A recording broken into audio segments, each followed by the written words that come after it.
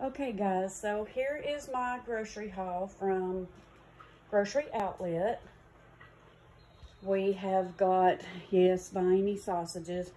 My husband loves Vienna sausage and saltine crackers. We have 100 count of Donut Shop coffee.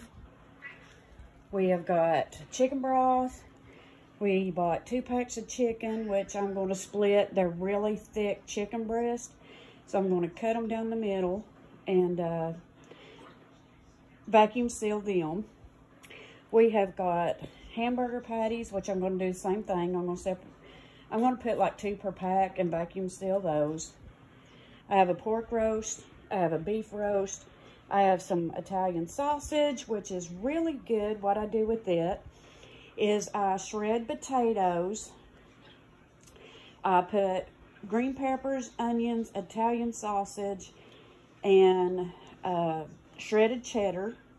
I put it in the oven and bake it.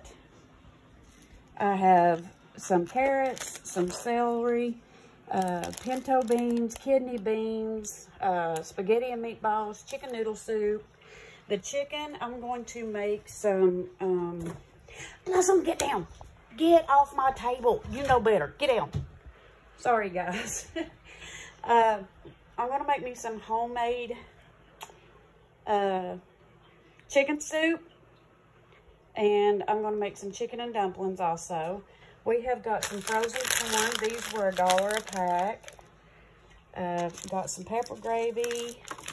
Got some potatoes, some flour, some cornmeal, crackers. These were for $1.49 today. Some more pinto beans, some French-styled green beans.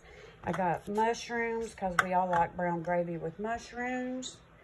Hamburger buns. There's my egg noodles for my chicken noodle soup. Bread. Some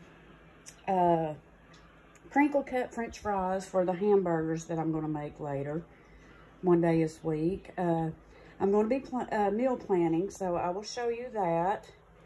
I got a list that I wanted to make, so I was bringing some stuff in. And I think that's about it, guys.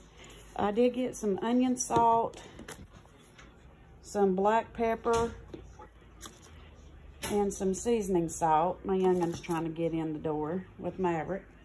And that's about it. And the total was, I had a budget of $150 and we spent $130, $633.